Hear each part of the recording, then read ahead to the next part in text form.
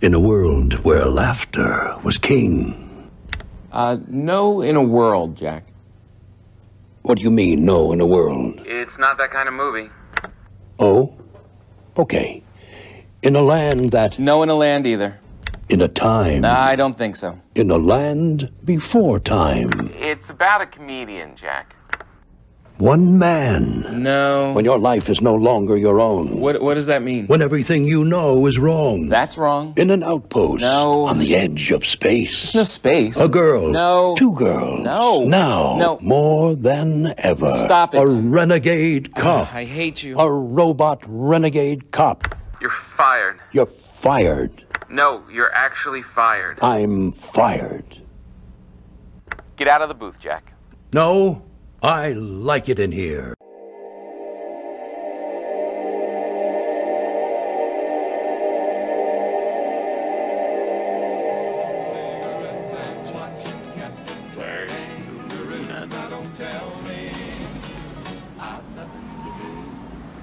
It's good to see you. I must go. I know I must go. Motherfucker!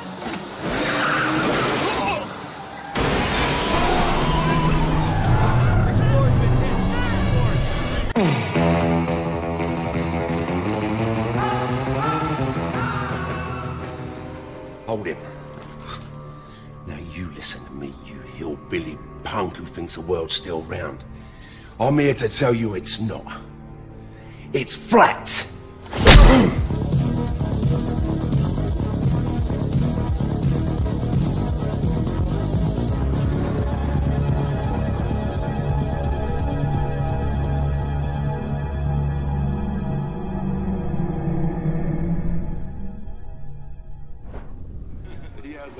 He's an interesting guy, man, and, he believes it, so.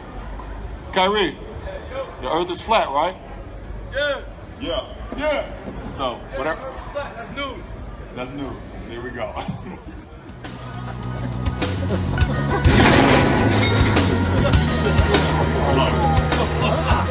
760.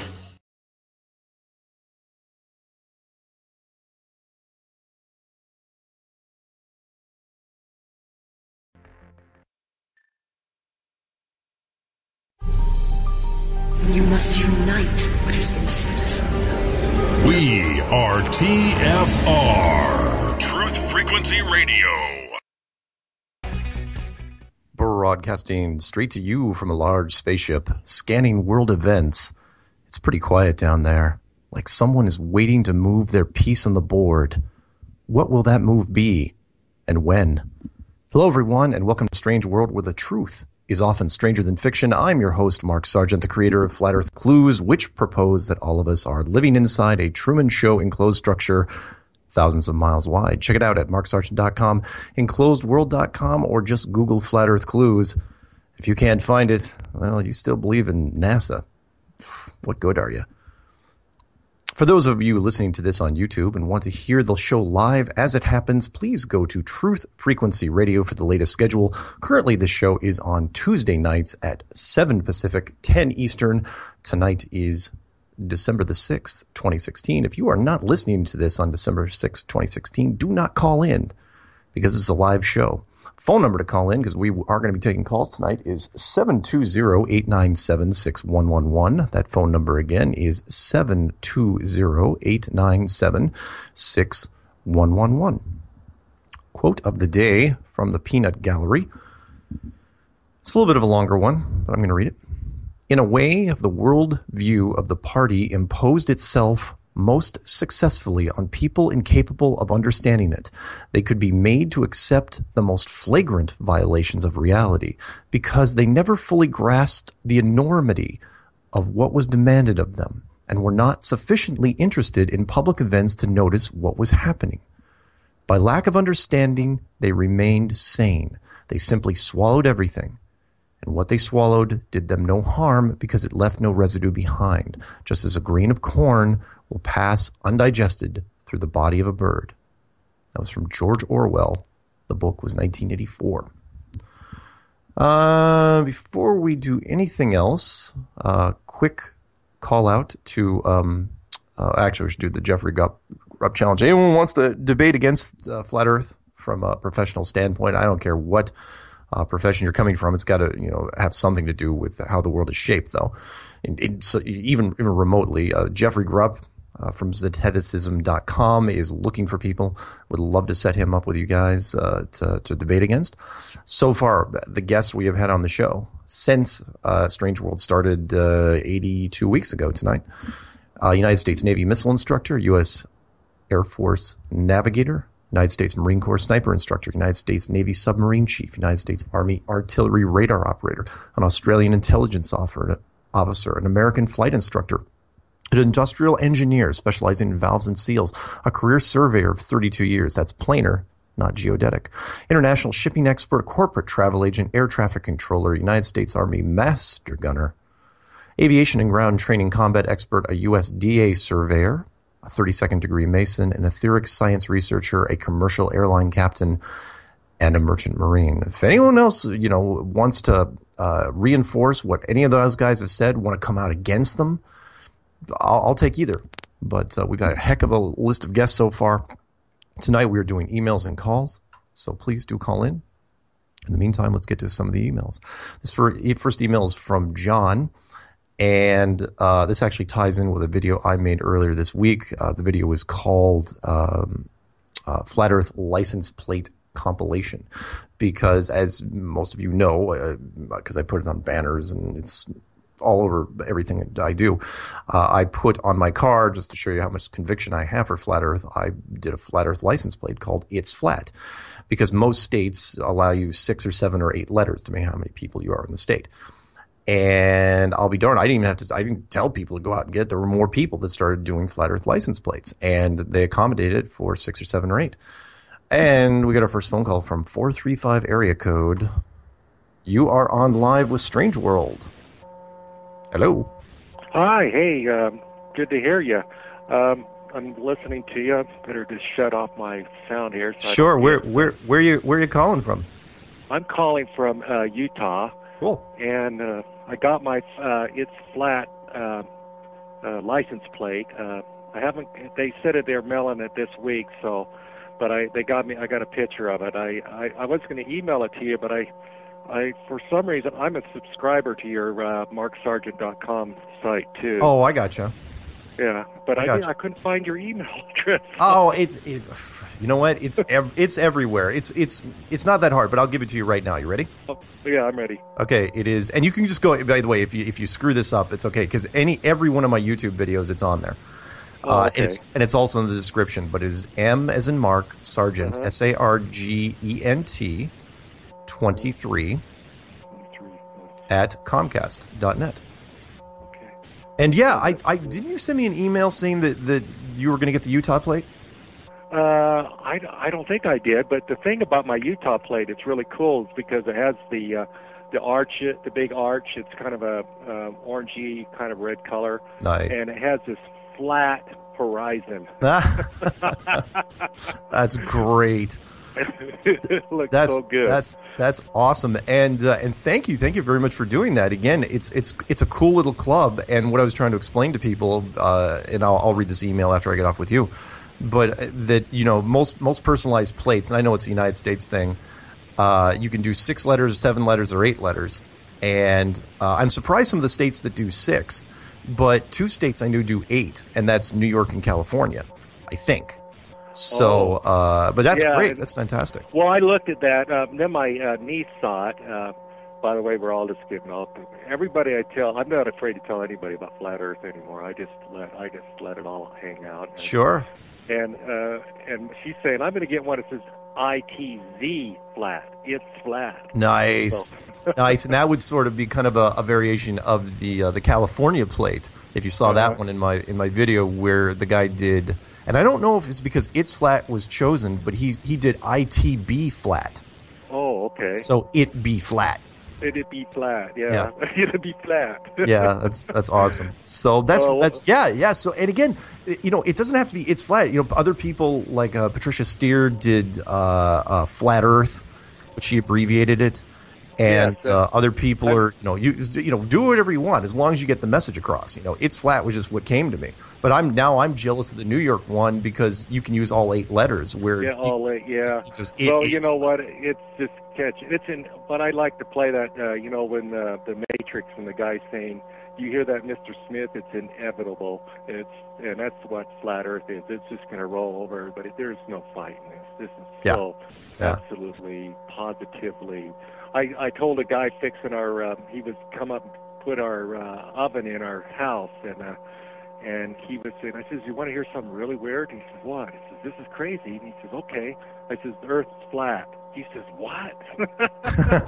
And so we had to have some work done. We called down at his store, and he answered the phone, and he runs his own business. He said, "Oh, I remember you guys. You know what? It's frickin' flat. I can't believe it." So he went and checked it out, and the only argument and the reason, one of the reasons why it's such a high retention, the 99.9% retention rate in the flat Earth community, and the reason why nobody's going back to the sphere is because the only argument most people have against it is that flat Earth is stupid. Right. They never address any facts. No. It's fine. You might be able to touch. It's like, well, what about this? What about the sun, or what about this plane flight? Where it's like, dude, for every question you've got, we've got 5 to 10 that you cannot answer. Right. And simple math just kills you. Oh yeah. It's the thing about it, Mark, is I was geocentric for 7 years, 6-7 years, somewhere in that area. Yeah. And I just couldn't get to the flat part. I just kept coming against it, and my cognizant dissonance was just resisting me so bad. Oh yeah. And then when I got the math, because I've always been a mathematician, I said, "Oh my goodness, you can't argue with that. That's just so absolutely unarguable." Oh yeah. And then of course everything else goes. Yeah. I'm doing an interview tomorrow night, and I'm kind of hoping now that more of my interviews are going to be confrontational, where they're going to come at me because they're going to say, "Well, how did you get into this?" And I think I came up with the answer that I want to give from this point out, and that's I got into this because I tried to debunk it. I saw a story on flat Earth, and I said, "This is stupid, and I can absolutely debunk this," and I failed. And everybody that's in it fails. That's what they do. Nobody goes down the road and says, "Oh, I absolutely debunked it." The only thing they could do is say, "Well, I didn't really want to look at it, so it's stupid, so therefore I'm still a globalist." But anyway, that's. Well, anyway. I got it. I'm a Christian, and I was listening to these old guys, and they had a site called the Earth does not move, or something like that. He since died just last year, and his website's been taken down, but he had a lot of interesting stuff on it. And he says, he showed those 67 verses in the Bible that shows that the Earth is still, and that it's the sun that moves. Yeah. And 67 verses, and you can look at them, and it's indisputable. And if you're going to believe the Bible, then there's just you may be able to skirt the flat Earth for a while, but inevitably, what held me off is I couldn't see the model. Yeah. I couldn't understand the Antarctic went all the way around, and that was the circle of the Earth. Yeah. And I noticed when you have like that one guy you interviewed on the same station you're on here, he interviews you. He just had, and then other interviews I've heard, especially some of the things you have to deal with. They don't know what the model is. Yeah. So they can't talk to you, and you can't talk to them. It's just, at least have the courtesy to look at a flat Earth map. And have some kind of a semblance of. Oh yeah, that's what Stanton Friedman did to me. The world's greatest UFO researcher, and I knew he was going to do it too because he when I was talking to him, we were going to like 10. We were supposed to debate. 10 minutes in, he goes, whoa, are you talking about this like it's a real thing? And I go, like a literal thing. And I go, yeah. And he goes, how does that work exactly? Because he did not know the model. He goes, define the model for him. Yeah, it's the difficulty of arguing this. And it's like, he says, look, if you want to debate me first, at least find out our viewpoint before you come off here, because all it does is make you look more stupider than what we think you are already. Yeah. But it's not like they're stupid, though. You know, the thing is, I know. We were all in the same place at one time or another, Yep. and so eventually we come around. Yeah. You know, I've listened to you quite a bit. You're definitely you and Eric Dubay, and I don't know why Eric doesn't like you, but no worries. He'll come around eventually. I think so too. But I did like his last little rap thing. Oh yeah, I love that work. I thumbed it up. You know, my biggest thing, and I've heard your explanation, is I've seen the planet, what they call the planet Saturn, with the ring around it. I've seen it with my own telescope. Yeah. And, you know, and I almost think, okay, so maybe it is a strong delusion, because the only place planet is ever mentioned in the Bible is in a derogatory thing as pagan worship. Yeah. And so, and then of course you look at, I've seen the other things with the planet looks like a light behind water and stuff like that. So, you know, some of these things, and then the satellite stuff. I know. And, Anyway, but, hate to do this to you, but unfortunately, I've got like a couple no, calls. No, that's good. I just wanted to chat with you and give you thumbs up and say keep up the good work. Thank you, man. I'm supporting you. I'm on your subscription. Thanks very much. God bless you. Keep up the good work, bud. And by the way, email me that Utah plate as soon as you can. So I'll send it right here as soon as I hang up. I'll send it to you. All right. See you, man. All right. Bye. Bye. And real quick, before I read this email, actually, we'll just read this email and then maybe I can pick up that call that's going to come in like 2 seconds. So this was a guy from, which was Delaware, that sent me his vanity plate. And people that, you know, when you're looking at the compilation, you got to remember that some of these plates, the people are so excited to get them, they don't even wait for the plate to come in. They're using the screenshot from the licensing department, and every state's got their own licensing software and department, so everyone's going to look slightly different. So if some of them look kind of grainy and blocky, it's not because it's photoshopped, it's because it's the plate's not there yet. You've still got to wait your whatever it is. Some states can do it in 2 to 3 weeks, other 4 to 5. It's because it's state government. Anyway, but as the official plates come in, anyone that's out there listening, please take a picture of the real plate. Doesn't have to have the stickers on it or anything. Send it to me. I will put it in the slideshows and make a special Flat Earth license plate compilation. It's just going to keep getting bigger and bigger. And be creative. 6, 7, 8 letters. How would you portray Flat Earth in 6, 7, or 8 letters? And this applies to the United States and Canada. I don't know what the personalized plates are in all the European countries, including England. Not sure. Vanity plates were kind of an American thing. So anyway, let's finish up this email. I really like Patricia's FLATRTH idea for its double entendre. Entendre? Oh, probably pronounced that wrong. Because it could be either mean flat earth or flat truth. Very clever. But I decided to make it simple. Like Sparta's Molon Labe. It says so much with very little spoken. I think this claim, it's flat, the conspiracy of conspiracies, could well be used as a label on everything wrong with this world. Deception, cover-ups, trolling, the lamestream media's fake news, all flat-out lies.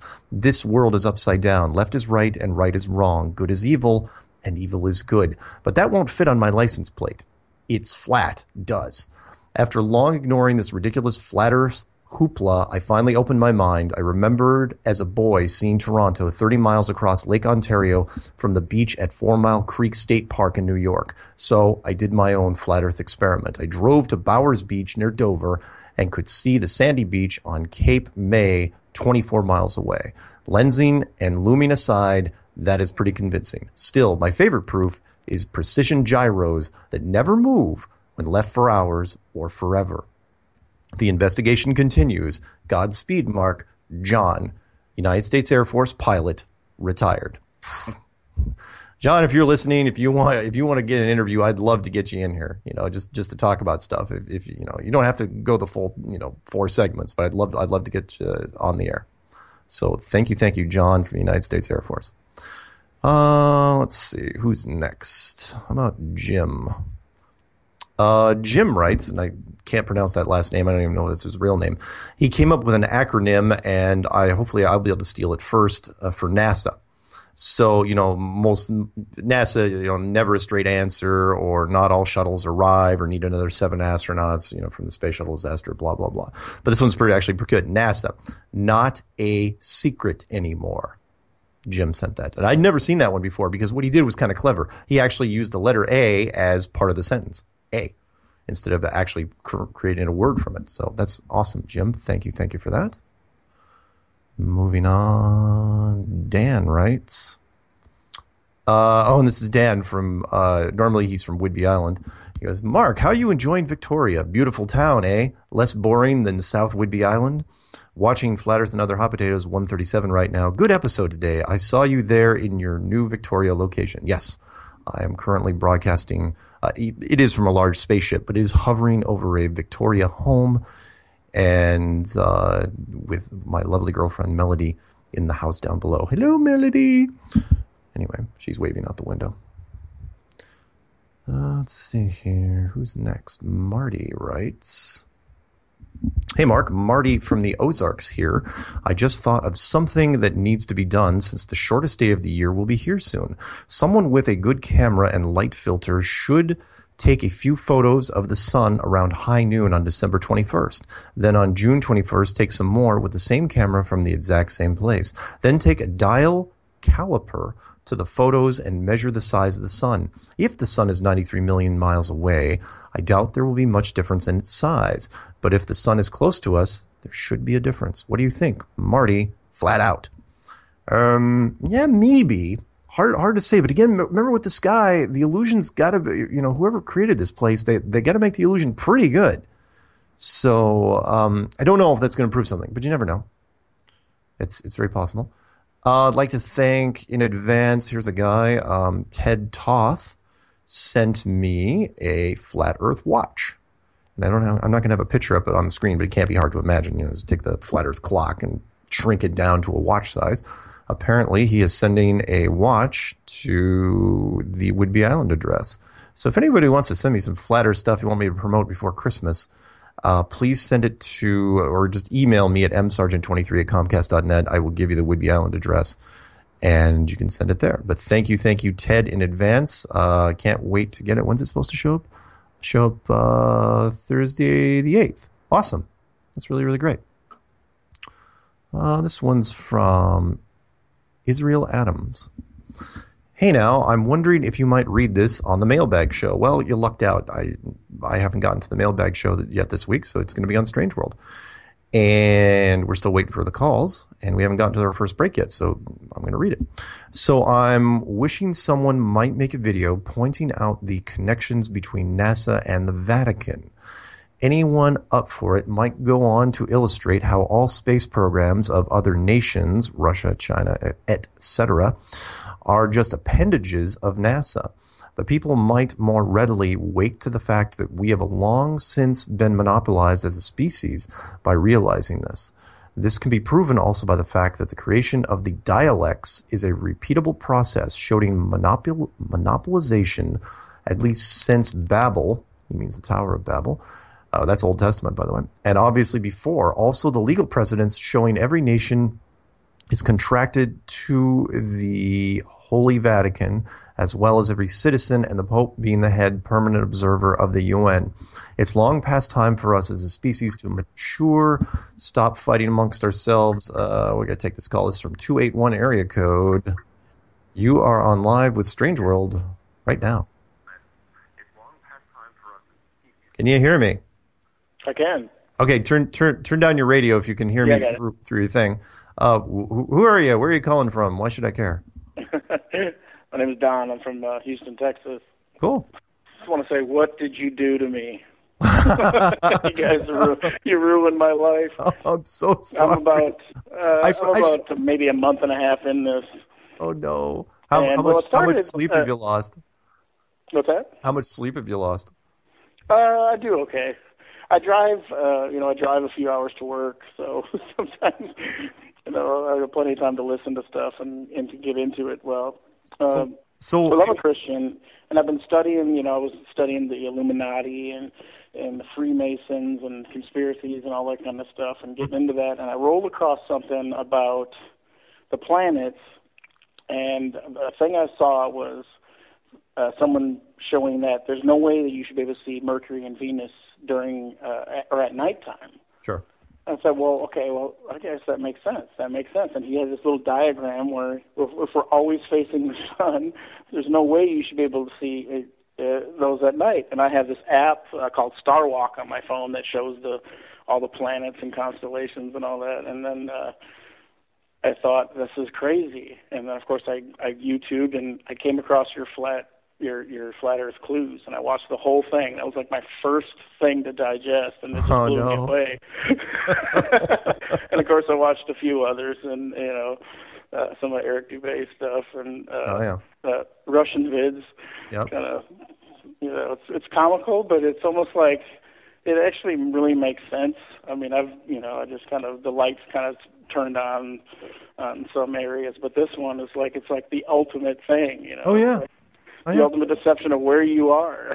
Oh yeah, that's what, you know, and I still can't believe I'm talking about this. You know, I was not kidding you. And if you listen to my stuff, you already know this. We got a few minutes to the break, but I want to tell this real quick. Which is, look, I honestly wanted scientists to blow this thing, you know, shoot this thing out of the water. I really did. I did not think for a second that I could keep this thing going. Because it's like, well, I had to have made a mistake. You know, like anything, you think the math is wrong. You think you made a mistake on the test. You're not sure where. You've just got this funny feeling in the back of your head. Yeah. And here we are. You know, 20 months. Math. I work in accounting and stuff, and I know how math works. I mean, the equation's only as good as the person that writes it, right? Yeah. You know, if you want it to spit out whatever you want it to spit out, you can manipulate it to do that. And I understand that it could work based on that, but. Man, this has been quite a ride. Of course, I made the mistake of mentioning it to my friends. Oh, no. I'm that guy. You know? Oh, well, no, you wouldn't be alone. There's a lot of my daughter put something on Facebook, and I forgot to tell her. And I said, the first rule is don't talk about it. You know, she got blasted on Facebook and all that. But it's been really interesting. So I think, I'm curious to see. I still think something bigger and better is coming. I just don't know, you know, what I'm waiting. I'm waiting. For, it's like, look, there's a reason for this. There's a reason why this thing has gotten so much traction. Now, how long have you been doing this? February of last year. Oh my gosh.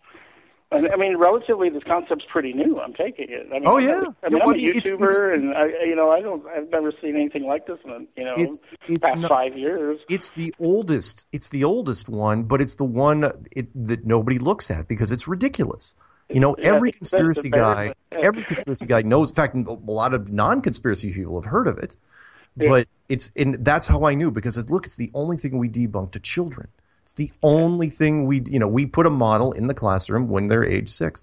We get about like 30 seconds before we go to break. I was just going to say that, we homeschool our children, and we're in this point, like, they're in like kindergarten, and like, what do we do now? Yeah. My wife's still kind of an agnostic on it, but she sees it every now and then. She's like, "Yep, looks pretty flat." Around the cruise ship. She can see the pictures on the cruise ship. And I'm like, "Look at this!" And I got showed her pictures from the airplane we went on. And hey, look, we're going to break, but hey, teach them both things. Keep an open mind, and thank you for calling. Will do. Thank you, Mark. All right, see you, man. Thanks. Bye.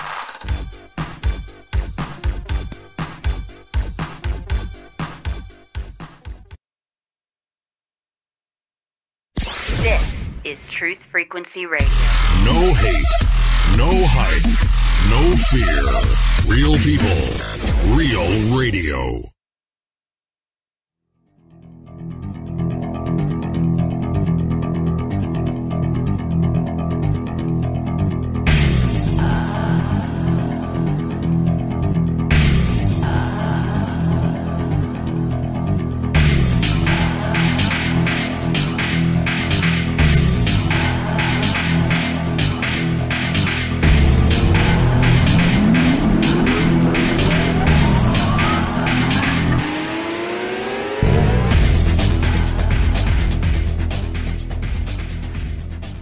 Welcome back to Strange World. I'm your host, Mark Sargent. This is part 2 of 4. Phone number to call in is 720-897-6111. That phone number again is 720-897-6111. And remember, when you call in, just like the old days of radio, please turn down whatever device you're listening to on and talk to me directly on whatever cell phone you're talking on. Quote from the Peanut Gallery just came in. I kind of like this. This is from the Dilbert cartoon series between Dilbert and Dogbert. And even though I don't have the cartoon in front of me, crap, I can't read it yet. Because a phone call just came in from 845 area code. You are on live with Strange World. Who are you? Where are you calling from? And why do I care? I love that line. Hey, Mark, how are you? It's Mark. Hey, man. So have you seen your New York plate on the? Yeah, I thought that was awesome. Thank you. That was cool. I really liked it. It's really cool because people are accusing me. People say, "Oh, some of that's photoshopped," and I'm going, "Dude, it's because some people are just taking." It's ordered. I paid. It's 6 weeks. I mean, in all truth, yes, you can Photoshop anything nowadays. I mean, you could forge literally anything. I mean, hell, you could Photoshop a president's birth certificate. If you've had the money and the time. So a license, absolutely, doing 7 or 8 letters on a state website, that's cake by comparison. The point is, why would anyone bother to create Photoshopped license plates? Look, this is people that willing to put it out there. So right. Well, that's why I sent you, because I played with their software. I tried all different ways. I sent them so you could look at them, and you made sense. Just go with all 8. Yeah, and it is flat. It's cool. It's perfect. Now that I'm thinking about it, with 8 letters, 6 letters, you're really limited. You're going to have to abbreviate something. 7, you're also, but 8 letters, you can actually get away with, like, for example, you could put flat and then like ERTH. Yeah, I was thinking that too. Flat Earth. Yeah, you can do all sorts of fun stuff. You can do flat, there's creative people can come up with so much more stuff for 8 letters, but unfortunately 8 letters right now is limited to New York and I think California. You probably saw California. You saw the California plate that was only 7 letters. No, I missed it. I haven't had a chance to see it. I'm going to watch it after this. Okay, you'll see it, but you'll get it. It's ITB as in boy flat. Nice. Yeah. Nice. Solidarity. Little slang there. So I like it. I like it. Yeah. So I think I converted somebody. He should be listening tonight. Awesome. How'd you do it? Yeah. We were talking about actually 9/11 stuff, and I immediately hit him with the Dr. Judy Wood stuff to like see where he was at, judge him, as far as what he could handle. Because you know what, I think it's the craziest, but I kind of like her story the most. I'm sorry. It's a little out there, but I like her story the most. I do too. And I mean, have you seen some of the newer stuff that's come out? Like that, there was a whole bunch of floors that weren't even accessible. Oh, really? I was like, wow. Nice. Because if that was the case, but you know what? I don't know. I mean, of course, it was rigged. Sure, I think it was total Hollywood. I mean, it could have been, but if that, then you're talking about a plan that was in the works for a long time. Something. It's like basically, like Born to Die. Those buildings were built to be destroyed. Oof, that's a tall order. Yeah. Oh, yeah. That's definitely a big one. I don't know, but at the same time, I felt the same. That's the most outlandish. I mean, I felt the same way when I first heard that there were no planes. I immediately called BS. I was going, there's no. There was planes. I saw the planes on CNN, obviously. Yeah. There had to be planes. Right? Right. There had to be. We saw them. Planes. They were on TV. We saw it on TV. Everybody said they saw them. Yeah. And then when I watched... then when I finally watched that one helicopter shot where he was trying to zoom in and the plane wasn't in frame until he zoomed in, that wasn't off the distance. And I think it was... And he said that he used the multiplier, but it didn't double the picture. Yeah. So he didn't do anything because he said there was a black frame there immediately after. It was just... Yeah. Wow. Yeah. And I never caught it initially. I know. Nobody did. I was I was one of the people early on that said that 9/11 was a really poorly planned job. And the more I dug into it, as I started seeing more layers and layers to it, I started going, wow, actually, it's the opposite. There were so many it's layers. It's all intentional. Oh, yeah. It was actually very, very well done.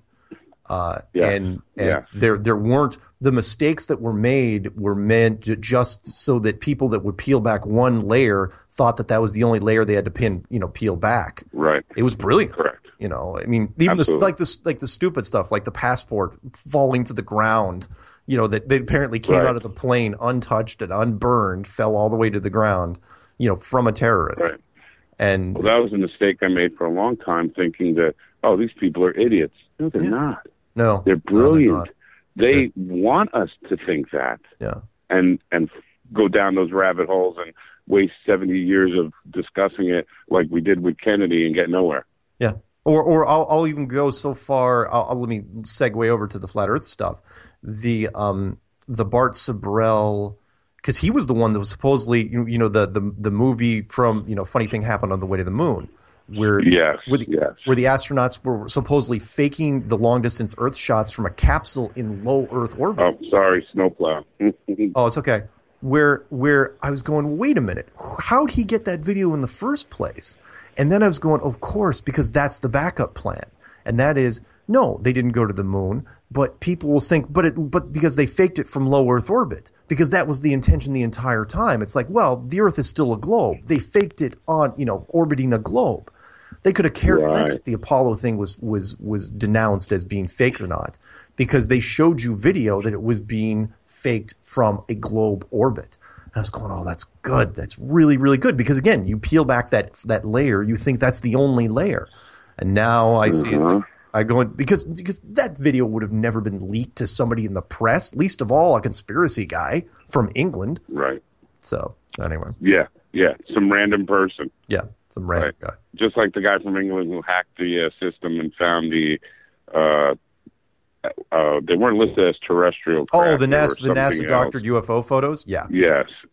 And it was a list of crafts and like captains, and they didn't equate to any naval stuff. And it is classic espionage that they have been doing for a long time. It is, and that is, you let people find information that is worthless or counterproductive. You let them find it. Absolutely. You don't put it in, you just don't put it on a table and say, I'm going to go to lunch. You don't do that.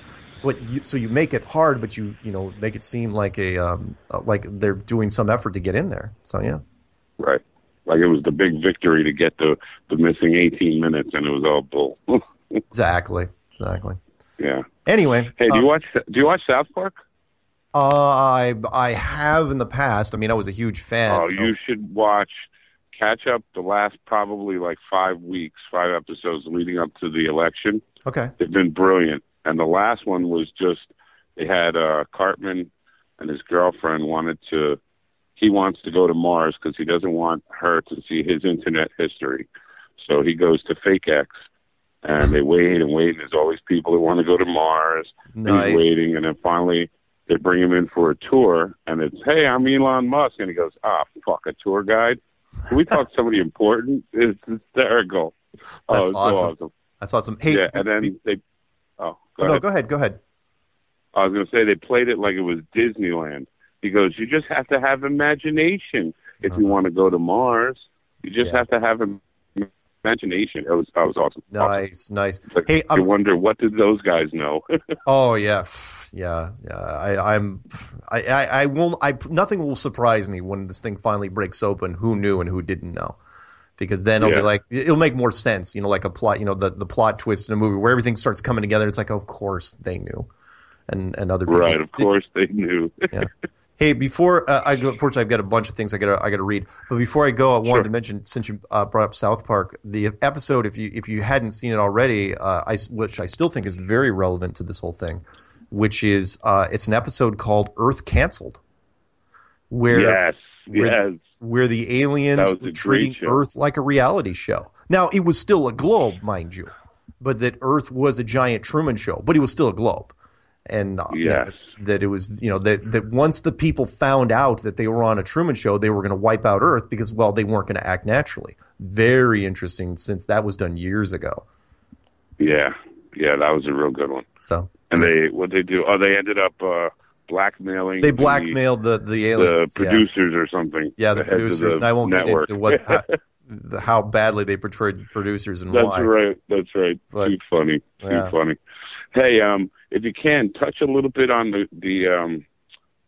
the calculation of curvature, 8 inches per mile squared, because that was one of the things that sure. My friend was kind of sucked him into it. Okay, because I mentioned that. I will. And he was like, "Really? Okay." I will do it after once I read these quotes. I will do that before I read the next email. All right. Awesome. All right. Have a good one. All right. See you, man. Have a good night. Send me a picture of your plates when you get them. Absolutely. Okay. Absolutely. All right. All righty. Bye-bye. Bye-bye. Okay, the Dilbert-Dogbert thing, before we do the 8 inches per mile squared, Dilbert says in the cartoon, he goes, and we know mass creates gravity because more dense planets have more gravity. And Dogbert says, well, how do we know which planets are more dense? And Dilbert says, they have more gravity. And Dogbert says, that's circular reasoning. And Dilbert says, well, I prefer to think of it as having no loose ends. Excellent quote from the peanut gallery. And what was the other one? One more quote before we do the 8 inches per mile squared, which is, the very powerful and the very stupid have one thing in common. They don't alter their views to fit the facts. They alter the facts to fit their views. And that's from Doctor Who. I'm sorry, the fourth Doctor Who. Not Doctor Who season 4, but the fourth Doctor Who. So not any of the recent ones. And the 8 inches per mile squared, what we're talking about there for those of you who are listening for the first time, and maybe some people who just haven't remembered, and that is the curvature of the Earth, if you believe in mainstream science, is 8 inches per mile squared, or every mile times itself. So I'll show you how it gets exaggerated. So it's not 8 inches per mile, 8 inches, then 16, then 24, then 32, and then so on and so on. Because it's got to get steeper, because eventually the curve is going to drop off to where you're actually going vertical, and then you have to go underneath. So at 2 inches, 2 miles, it's 2 times 2, which is 4 times 8 inches, which is 32 inches, right? 3 times 3 is 9, times 8 is 72. But if you want to go all the way up to, big numbers, do something like 100 miles. That's 100 times 100, which I believe is, 10,000? I think 10,000. Yeah, 10,000 times 8, which is 80,000 inches, divided by 12, which comes out to 6,667 feet, and that's a lot. And why is that important? Because at 100 miles, whatever you're looking at should be over the hill at better part of 7,000 feet, and 100 miles. Now 50 miles is going to be much, much less. We can see islands, full-blown islands in Hawaii and other places around the world, beach to beach, at 100 miles. That should not be possible. You say, well, it's an illusion. It's a mirage. Really? A mirage that can defy all distances, weather conditions, light conditions, all that? 306 area code. Let's pick them up. You are on live with Strange World. Where are you? Who are you? And why do I care? Oh, is this live? Yeah. Oh, sorry. I'm just listening to you and then talking to me at the same time. Hey, Mark, it's Clint from Saskatoon. How are you? I'm good. Yeah. This is actually live. Okay. Well, at the beginning of the show, I actually will say the date now, just to so people don't call in after it's aired. But anyway, what's going on? Okay. No, I just had something about. First of all, thank you for the showing of the license plate for Saskatchewan. I saw the little video of all the plates and stuff like that. I saw mine. Oh yeah, kind of cool. Yeah, and the Utah one from the United States is coming in tonight. So this is just going to get bigger and weirder. So yeah, I was glad to get the Saskatoon one. Yeah, it's great. Thank you. I had a thing about the Van Allen belt. I'm sure you know about the Van Allen belt. You can't make it through the radiation belt, but all that has to be BS. There's no such thing as the Van Allen belt, correct? And how could they know? No, there isn't. I think it was one of those. You know how some people will slip into a little bit of truth just to reinforce something. Van Allen was a NASA employee, announced them in 1959, and he said they were up there, and they were super deadly radiation belts that were massive. Anywhere between 4,000 and 60,000 miles thick, depending on where you go. And that no one should ever go through them. And then, of course, less than 10 years later, the Apollo program is, we're going to go to the moon. John Kennedy's talking in 1962 about how they're going to go to the moon. And So yeah, no. The question is, what are the belts? I mean, there's a barrier up there. I have no doubt in my mind. But what are they made out of? I mean, was NASA sort of telling the truth when saying that there was a barrier made out of radiation? Yeah, maybe. But no, it's not what they describe. It's not this huge donut, this giant donut band that surrounds the world. So yeah, this is my confusion. I mean, my confusion is why even, like, the left hand doesn't know what the right hand is doing in NASA. So why even mention the Van Allen belt? Oh, because you had to at the time. They thought it was a good idea at the time, and I'll tell you why. I've answered this on a few things. Okay. Think of it this way. In 1959, you don't know crap about radiation, really. I mean, you know some things, but you don't know everything. Mm-hmm. And you think, well, people know what the term is, and so the general public knows what radiation is, but they don't. And so you say, well, there's this big, giant band of radiation up there, and because you don't want the private sector to go up there. And I'm talking about the companies that make the parts for NASA, the companies that were there before NASA, like General Dynamics, Lockheed Martin, Boeing, those guys. You want to militarize space. So you say, okay, well, we can't put signs up there, obviously, so we're just going to tell people it's real dangerous. But then, what you were saying is, like, all of a sudden somebody announces the space program, and it's like, oh yeah, let's go to the moon. It's like, well, what are you talking about? We haven't, what are we going to do with this radiation thing? And even Van Allen had to retract, and you can read some of his statements online where he says that when he went up, that the only way you can get past the Van Allen belts is if you go real fast. I was going, what? Even our top speed of anything, even now, is less than 20,000 miles an hour, if you believe it. So, and that's what, 3 hours through the belts, both ways. No, you're right. They didn't. It was poor planning in the long run because they couldn't figure out the shielding, which is my big question to everybody. Which is, fine, if you're a globalist listening to this, how did they get past the Van Allen belts? What shielding did they use? Because there's only two types of metal currently, common metal, you can use for this, and they're both really dense. One is lead, one is gold. And, they're super heavy, so you don't tip the top of your rocket with an anchor. So what exactly did you use to get to the moon and back from Apollo 8 all the way through Apollo 17 with nobody dying, nobody getting radiation poisoning, nobody getting cancer? No, there was no side effects whatsoever. Why didn't they ever talk about the radiation testing before they went? You would have thought that would have been kind of a big deal, but it wasn't. Sorry, that was my little rant. Yeah, well, I guess it all has to be a lie anyway because they're making it up as they go along. Yeah. Right. I guess. Yeah, but they are getting better at the lies. But back then, that was a big blunder because they shouldn't have announced it. They would have been smarter just to have not said anything, and it's going to come back to haunt them before it's over. Yeah, evidently. There's some other guy that I got into a rant with on Facebook. He was talking about the Earth spinning at 1,000 miles an hour. Yeah. And he was saying, well, why aren't you, like an airplane pinned to your seat? He said, when you're in an airplane, you should be pinned to your seat, but you're not. He said, it's the same thing when you're on Earth. We're spinning at 1,000 miles an hour. And he said, the same laws apply when you're on Earth. And my argument was, well, we're not you're in an enclosed environment on a plane. On Earth, you're not. Yeah. So he was trying to make it on a grander scale.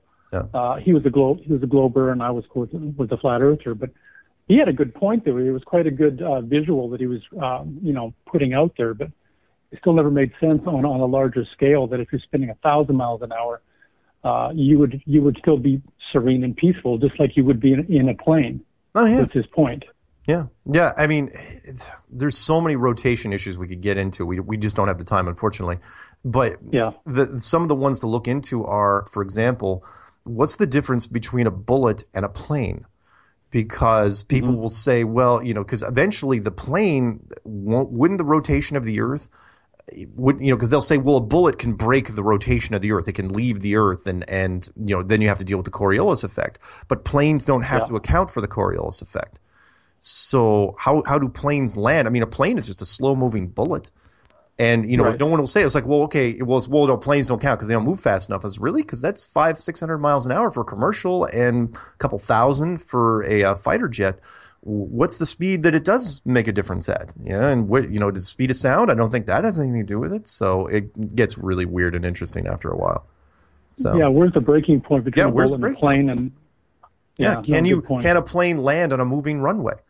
Not to mention, every every ballistic thing ever done that you've heard some of the shows I've done. I've talked to just about every military guy that's out there that deals with ballistics, and they all say the same thing. Right. We do not take into account the Coriolis effect. I don't care if it's a sniper bullet, an artillery shell, a missile, a torpedo. They never take those into account. Why not? It's because they don't have to. It's never, everyone thinks, we have to deal with the curvature. Really? When? Tell me who has to deal with it on a 9 to 5 basis. Nobody, as far as I can tell. Curvature and the Coriolis effect does not take into account. No, when I saw that visual of I don't think it was you, it was someone else, of a plane landing and then on a globe and the plane crashed. It showed a little animation of a plane crash. So that was kind of one of my convincing points of, holy crap, I think there's points to this. If there is a spinning at 1,000 miles an hour, how can a plane land on a perfectly perpendicular runway? It can't go off on an angle. And if it's moving, you're going to go off the runway. Yeah. And we're not talking about moving a huge amount. Well, depending on what you're talking about, but let's do this because unfortunately we go talking about this forever, and I got to pick up other calls. But here's the big point in that people will say, science will say, well, no, the plane is locked down by gravity. I'm going, okay, when you're going east to west, is it locked down by gravity? What about west to east? Because you're telling me that it's locked down both ways. I don't think you could pull that off both ways. You're either going with the spin or you're going against the spin, unless you're saying that no, gravity account. That's their answer for so many things. But that's just the tip of the iceberg. It just starts degrading from there. Science, which is why this particular community just keeps getting bigger and stronger, because science eventually has to back down, and most scientists are scared to death of talking about these things because it undermines huge amounts of education that they paid a lot of money for, and their pension. Yeah, that too. Yeah, and that never being publicized ever again, or writing any scientific books after the fact. Anyway, I got to pick up some other calls, man. But thank you very much for sending the plate stuff, and I'm going to include those every time I do a compilation. I'm gonna just keep adding to it, so that plate will be there forever. Okay, great. Hey, Mark, can I do a quick shout out? Yeah, go ahead. What you got? Yeah, I want to do a shout out to Barbara Burwell, who is listening as we speak, and to Monica Wallace. So hello. Awesome. Well, thank you. Okay, thank you very much. Thanks, Mark. Hey, see you. Okay, bye-bye. Bye-bye. All right, phone number to call in is 720-897-6111. That phone number, of course, is 720-897-6111. Let's get right back into a few more emails before the commercial break. This one is from Scott. Scott writes, "Good evening, Mark. Thanks for all you have done. Really appreciate it. Saw this commercial, and I'm sure you can find a better copy as I took it on the fly. I was chatting and just barely noticed it, then rewound it to realize what I had seen. Enough of my banter." So let me click on it real fast, and it is the Hennessy commercial, the Hennessy Scotch commercial, of course. Yes, anyone hasn't seen it yet. It is super creepy. I think somebody in the Hennessy group knows exactly the discussions that are happening on Flat Earth. Check out the Hennessy Scotch commercials, HENNESSY. Brilliant. So thank you very much for that. In fact, you know what? I'm just going to give it a thumbs up. It's unlisted. Why is it unlisted? Oh, he sent it to me unlisted. Anyways, Hennessy Scotch commercial. Awesome. It's a great shot of a weather balloon going up, and when the weather balloon pops, the capsule you'd think would fall down, but actually fell up into what looked like a water-based firmament, biblical style, which is really, really great. So check that out if you get a chance. Let's see. Jim writes, do we have time to read this? Hi, Mark. Oh, yeah, and that last call was from Saskatoon. This one's from Jim Mueller. I'll mention him real quick. He is the second Canadian guy, I think, to send me one. He's from, and this is actual plate. It's bolted onto his car as we speak. It's from Ontario, Canada. He gets 7 letters, and it's flat. Remember, you don't have to use 7 letters. If you can do it in 6, that's great. Or if you're or 6 with a space, also awesome. Thank you for sending that picture. I will keep that one forever. Stephanie. It's a woman. Writes, "Hello, Mark. Thank you for the work you do. I woke up to Flat Earth because of you. Could I please have a copy of your survival guide? Thanks, Stephanie Adams." Yeah, you bet. And I emailed it to her. those of you who listen to the show, you know full well that I used to have a website up called urbansurvivalusa.com because of Katrina and how that just smacked New Orleans, and I was really ticked off that nobody had any survival gear whatsoever, and the whole city had to evacuate, and only half of them came back. Well, I wrote a survival guide. I had that a cool moment where it's like, you know what, I'm just going to write this for them. And I did a 100-page survival guide. It's free. All you have to do is email me, and you don't even have to say hi or anything if you don't want, but, say something nice if you can, because remember, no matter where you go, there you are. So be nice. Don't be mean. And so if you email me and say survival guide, Mark, I want the prep guide, whatever you want to call it, I will. It's only 2 megs, but it's a good little read. It's called Empty Shelves, and it puts you in the right frame of mind for a survival situation. So check that out when you get a chance, and print it out, by the way. You get it. So see you guys.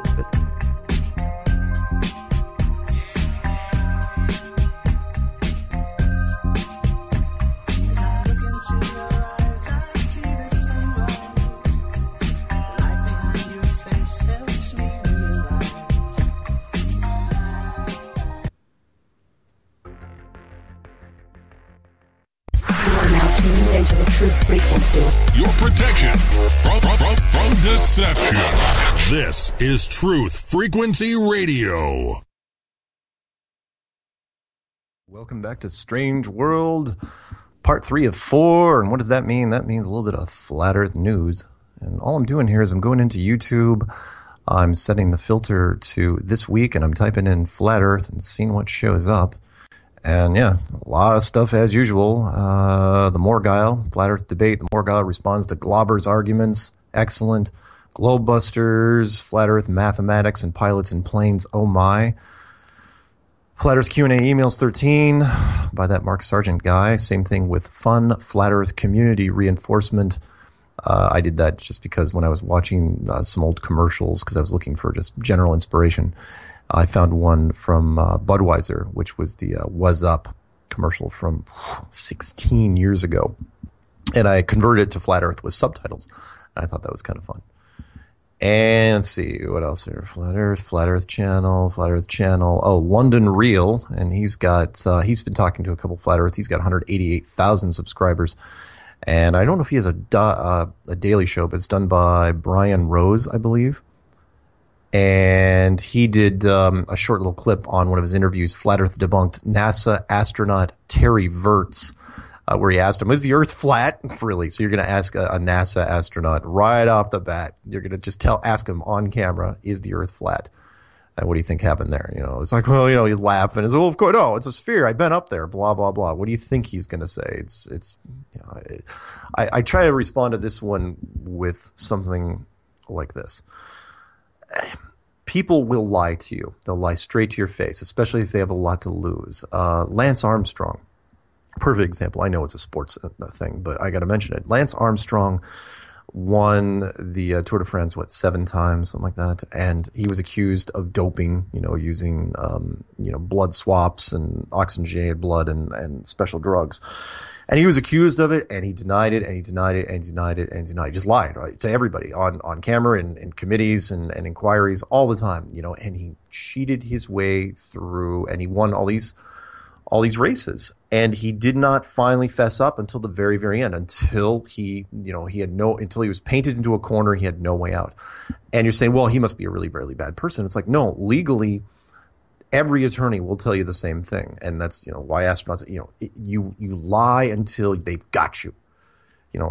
Attorneys will, defense lawyers, they will, if you can get away with a lie, you will be instructed to lie.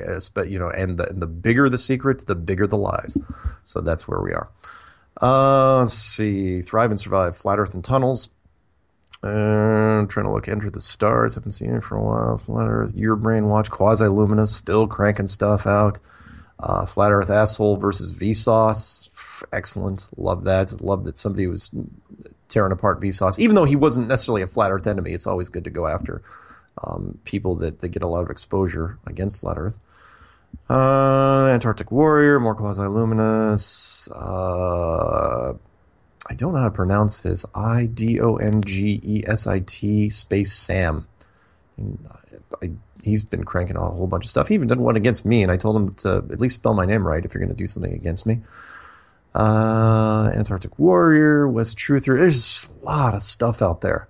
So if you get a chance, go into Flat Earth, go into YouTube, type in Flat Earth, set the filter for 1 week. I have to set to 1 day nowadays, just to see make sure I don't miss stuff. So if I have missed your things, remember you can also email me videos, and lots of people do. So thank you very much for that. And by the way, also if you're out there, the free site I have where I started this whole thing was enclosedworld.com. The subscription site is marksargent.com, where you will see stuff that is not on YouTube. There is some exclusive content on there. Totally worth it in my opinion. But then again, try it out. It's a free trial, and if you don't like it, don't pay for it. Let's see here. Email from Bob Hennessy. I pick this up on a random YouTube. The guy said he has never seen a picture of Antarctica looking at Antarctica from the water with the sun in the background, similar to a pan-around shot concept and the fourth wall. No interference to Antarctica being fake. Thanks, and no need to say my last name. Sorry, Robert. I already did. But yeah, remember, you guys, if you don't want me to say your name, you got to put it in the beginning. KC, is that how I pronounce this? KC says, hello there, just watched a video you did on the flat world theory. Very interesting, I must say, but I have a question. If there is a dome around us, why do people see aliens? How do they get in? And satellites, how do they stay up since they aren't circling a globe? Is the North Pole the center where everything circles? Jeez, how many questions are you going to throw at me? If so, how do you scientifically prove it? Lots of questions with this theory. Let me just answer the aliens one, because the questions never stop, and I know I put at the end of my things, do your own research and ask questions, and people do ask a lot of questions, but generally if they're just getting into it, I try forcing down more YouTube trails. Anyway, let's pick up a call. You are on with Strange World. Where are you calling from? Who are you? And do I care? Hi, Mark, Jen, and Dallas. Hey, how are you? Fine. Wanted to give a note on September 11 and the TSA being born out of that. Mm-hmm. The movie Airplane, that was a comedy back in 1980-81. Absolutely. Yes, and the man standing in the ticket line that was a military kind of guy, bullets wrapped all around him, these big, huge guns just ready for guerrilla combat, let him go right to the ticket line. Yep. And the little old lady with the gray hair and all, just probably at least 80 or 90, they patted her down like crazy. Yeah. Wasn't that some foreshadowing? Yes, so I just wanted to mention that. Thank you. Yeah, that movie was 20 years before, September 11th, and yet I saw that very thing. Yeah. Peanut Gallery, by the way, threw in an airplane quote. It's like, Shirley, you must be kidding. I'm not kidding, and don't call me Shirley. Yeah, because I saw that at an airport, at a regional airport, I think in like Kansas or Iowa or somewhere, where they do random screenings, and there was a lady with a cane. And, they went through the whole song and dance with her. I'm going, really? And everybody in the room was uncomfortable about it. Now, granted, this was, in the middle of 2002, where, things were still getting, still kind of high alert type stuff. But yeah, very interesting point. Great. And thanks for putting Tusk on. It's great. Yeah. Well, have a good night. Hey, you too. You have a good one. Okay. Bye. Bye-bye. All right. Sorry, to answer that question about the aliens. Do people see aliens? Yeah. Heck, I've seen them. No, I'm not going to say the little green men or anything, but, you take some night vision binoculars. You go out to any place where there's not much noise pollution from a city, and you look up with those night vision binoculars. You tell me what you see. You see a lot of things flying around up there. And, are they aliens? There's definitely things up there. Are they us? No, I do not think they're us. Most of them, I think, are not us. Are they from other worlds, though? Are they from Mars and Jupiter and Venus and all that? No, I don't think so. Do I think they are part of older civilizations, older versions of us? Yes, I do. Again, remember, somebody had to have built Atlantis. It's like, well, no, Atlantis doesn't exist. Well, okay, fine. Explain the Bimini Road. or explain the sunken cities off of Japan and the sunken cities off of India, and explain to me the pyramids. Tell me who built the pyramids. What civilization built it? Because if you go to Cairo, I can guarantee you will look at these pyramids, you will look at Cairo and say, yeah, none of these guys did that. It's still technically a third world country. So I do think that I don't think that aliens have any conflict with flat Earth, neither do Hollow Earth. In fact, most of your conspiracies out there dovetail quite nicely into flat Earth. The only ones that don't, and they're very, very few, and I'm going to mention this guy by name because he was supposed to debate me and he backed out because he knew he was absolutely going to be crushed, was when Richard Hoagland was supposed to, because he believes in moon bases and millions of people living on the moon and hundreds of thousands of people living on Mars, and that SpaceX and Galactic has already happened and we already sent all these people everywhere. No. Nobody's going anywhere. Look at the Orion project. Look at anyone that talks about they're going to Mars. Well, why are there no bases on the moon? Why has no other country besides the United States been to the moon, even though supposedly we got the tech to do it? Why are there no people there? Why? I go on and on. Anyway. Hopefully this KC guy, though, has looked into more videos after he sent me his thing. This one's from Jonathan. Okay. John from Ohio. He writes, I just wanted you to know I joined the Flat Earth Club about 3 months ago, and it's actually rejuvenated my faith tenfold. While it's exciting to learn the truth and to know what God really was in charge making this world, I feel abandoned by people who make fun of me to bring it up. In fact, my best friend is actually hurting our relationship to the point he runs out of the room and won't speak to me for a few days. He uses the typical arguments that we're given to by NASA, showing the doctored photos and videos of ISS and whatnot.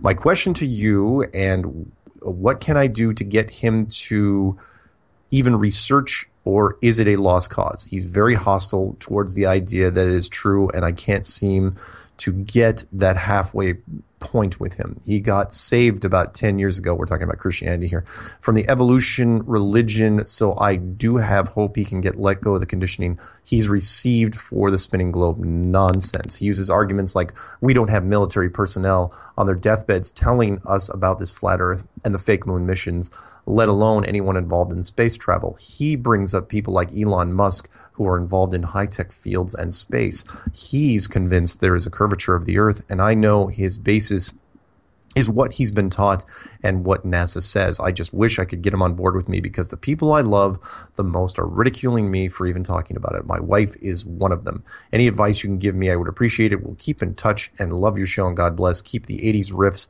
between breaks. By the way, I tried to get the It's Flat plate.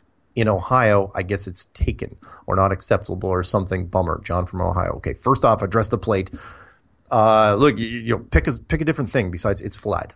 Do ITS-FLT or ITS-FLT and then a number next to it, or some other variation. Get creative. 6 letters, 7 letters, whatever you can do out there. Second, when it comes to your friend, and actually the tip I can give you here is, because if he was saved 10 years ago, if he is a strong Christian, send him straight to Rob Skiba's website, which is testingtheglobe.com. I cannot think of a richer website, and through that you'll get to Zen Garcia and other people. But from testingtheglobe.com, which really goes into just about everything scripture-based when it comes to how this world was built and why it appears to be more flat than a sphere, that's where I would send him. If he won't listen to straight up logic and he's saying, oh, NASA this and NASA that, fine. Hit him where it hurts, and that is his faith.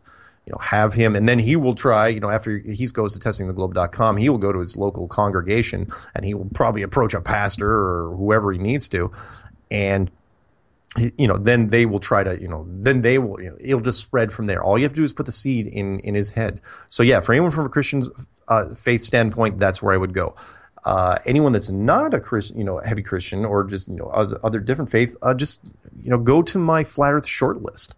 That's what I would go to, which is, if you go to my channel, which is Mark K. Sargent, I have in one of my playlists called the Flat Earth Short List. In there's about 20 videos, and I change them up every once in a while. Not too often. I try to pick the best ones from a newbie standpoint.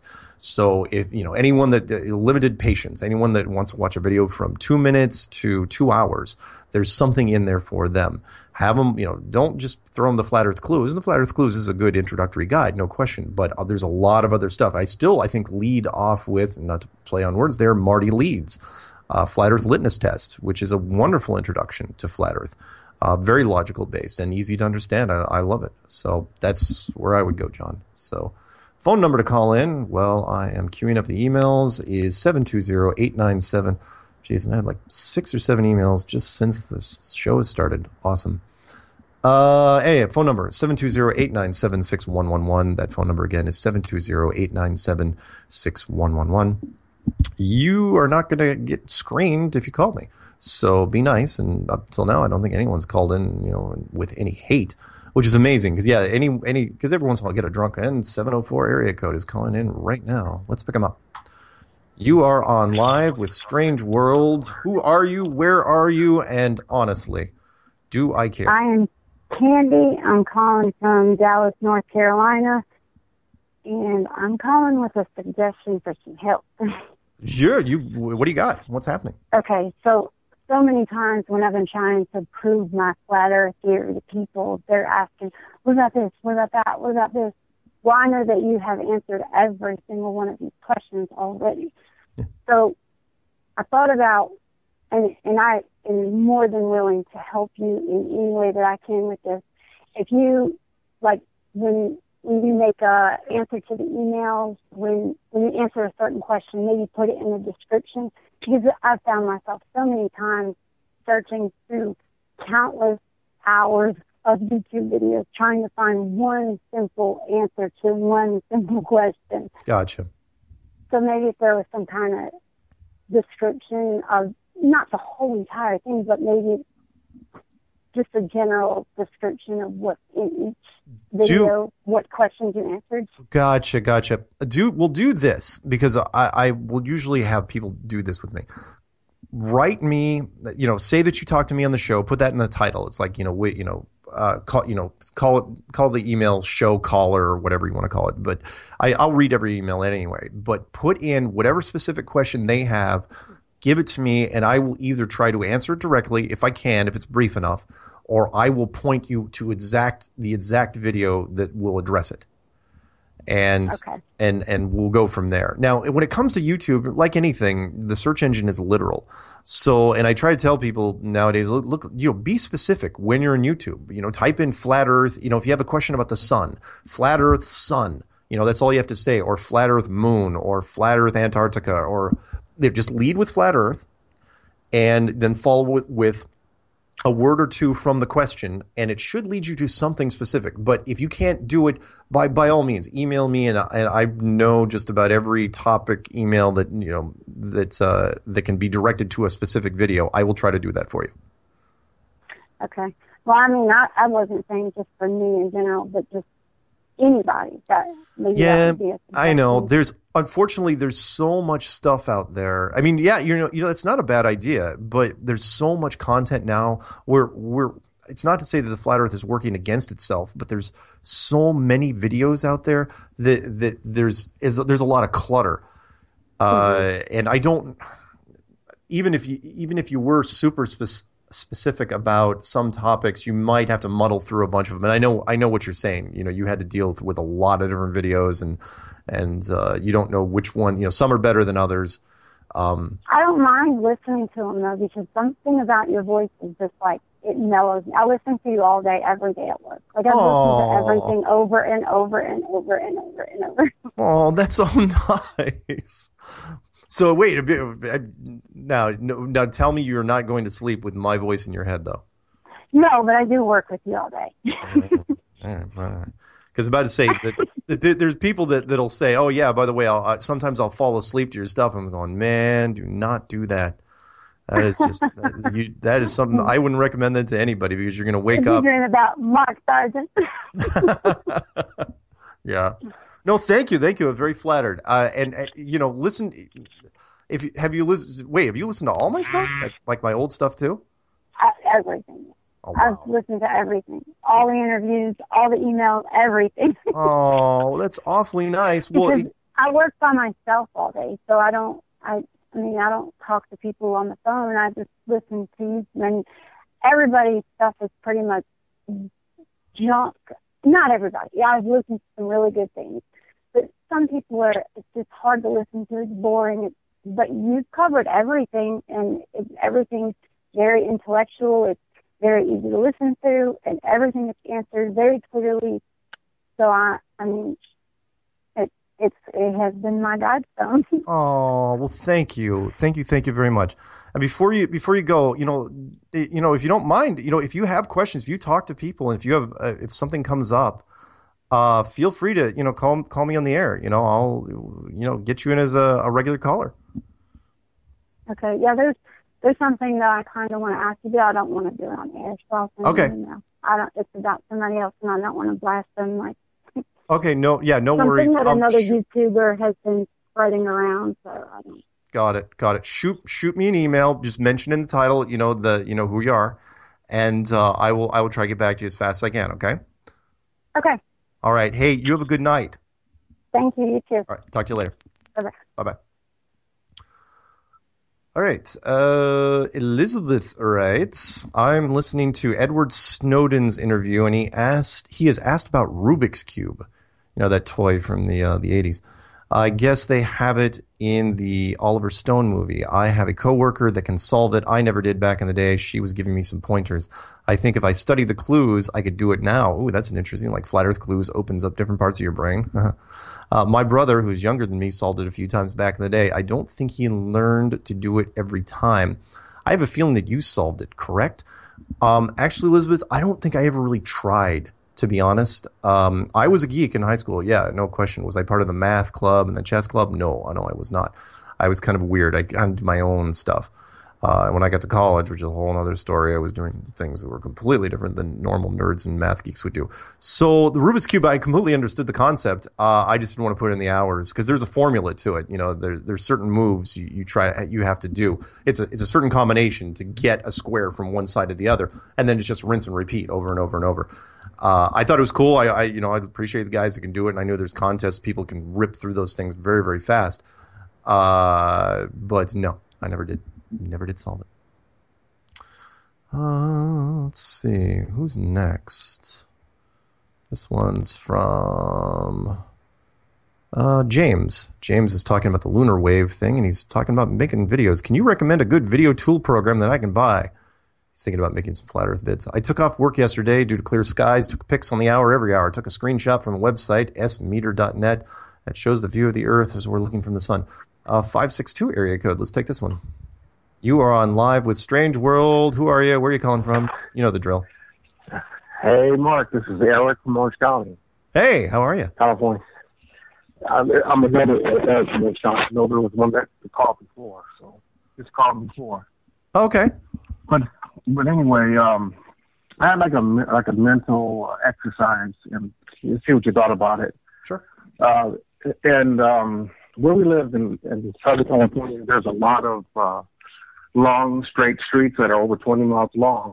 Okay. Parallel streets, and they're crisscross. Now, I thought if you tried to wrap those streets on the globe, they would be wider in the middle. The streets would be wider in the middle and kind of tapered at the end. So I was kind of wondering what you thought about that.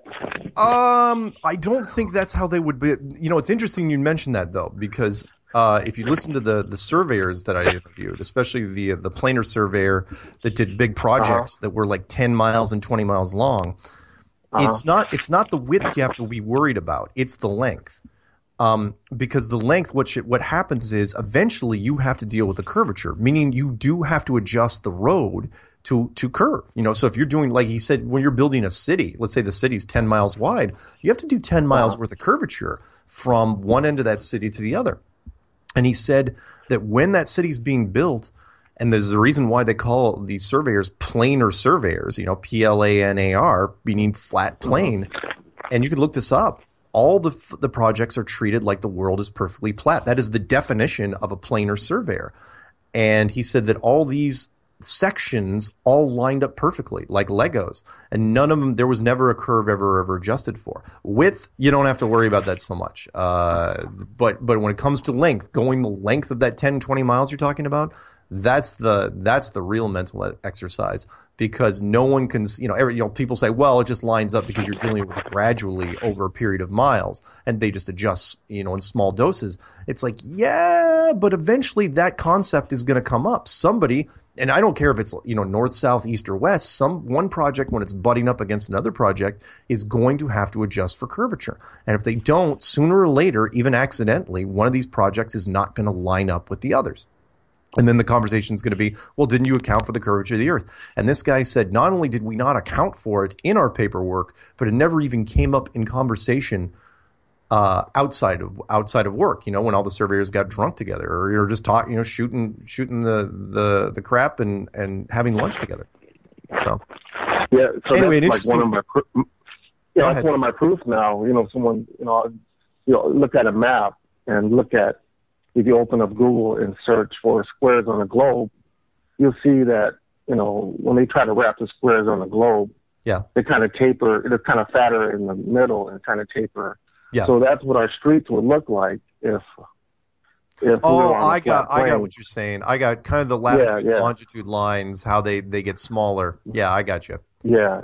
So I think that's for somebody that's kind of on the fence. And and another thing is the plumb bob thing. I just kind of figured that out, where the plumb bobs, they go, and my dad just today, my dad is a kind of religious person. He never really believed me, and just today, he's an electrician and a builder, and I said, well, what does a plumb bob do? When you drop a plumb bob, what does it do? Yeah, it goes straight to the center of the earth. Yeah. So what happens when you move that plumb bob, 100 yards down and try to build a building, and that plumb bob goes straight to the center of the earth. So the building will be narrow on the bottom and wider at the top. Yep. So I think he kind of got it.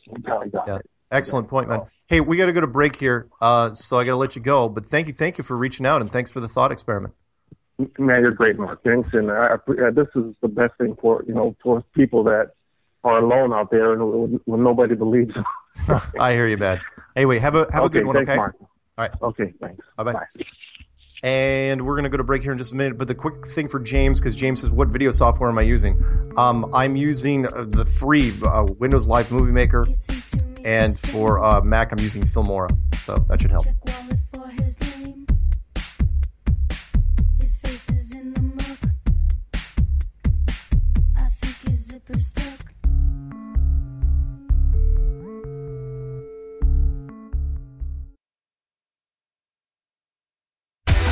No hate, no hype, no fear. You're listening to Truth Frequency Radio. We are TFR.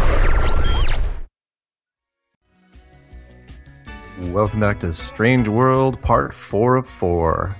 And yes, that was Joe Jackson stepping out from his album, Night and Day. Phone number, this is your last chance to call in for the night. Phone number is 720-897-6111. That is 720-897-6111. Email from David Watts from California. He goes, hey, I just ordered my plates. Thanks for all you do, Dave Watts. And it's interesting because he went away, and I don't know if It's Flat was chosen, and maybe it was chosen by a musician, who knows. But he sent me a screenshot. By the way, you don't have to wait for the plates to come in. You can send me a screenshot of whatever licensing, if you're doing it electronically. I know that some people do it, they have to fill out forms. In the United States, though, it's mostly electronic. But he sent 7 letters in California. I don't know if you can do 8 or not, but it's a black plate. And it says ITB, as in boy, FLAT, which is It Be Flat. So thank you, David Watts from California. Other people that are out there, don't be depressed if yours was already chosen. It's Flat was already chosen. Because remember, now I'm jealous of New York's, which is It Is Flat. The full thing. It's not shortened. So awesome. Jay writes, pictures I took from my car. I wanted to get some opinions on these pics I took from my car while driving west on I-90 and 80 through Indiana. I was kind of excited and intrigued, telling my skeptical wife of the flat Earth explanation of this, the small rainbow reflection off the dome. Happy face question mark. This was not anything from inside the car. This rainbow was in the sky. If you get the time, let me know what you think. Thanks, man. Yeah, and I took a look at the pictures. They're fine. Look, I'm more excited that you're open-minded enough that when you look at the sky, you're looking at something different. You look at the clouds, you look at the sun, you look at the stars, you look at the moon, everything that's up there, and you look and you don't see it like we're told to see it. And, of course, you're breaking the first rule while you're talking to your wife and saying, oh, yeah, the Earth is flat. That's what you want to do. That'll help a marriage. But, and in fact, hopefully I'll do it today or tomorrow, but a friend of mine out in England, Ian Leahy, he wrote a song about dealing with flat Earth when talking to your significant other. And I will make a slideshow on that and be added to the Flat Earth music list for 2016, which is approaching 100 tracks.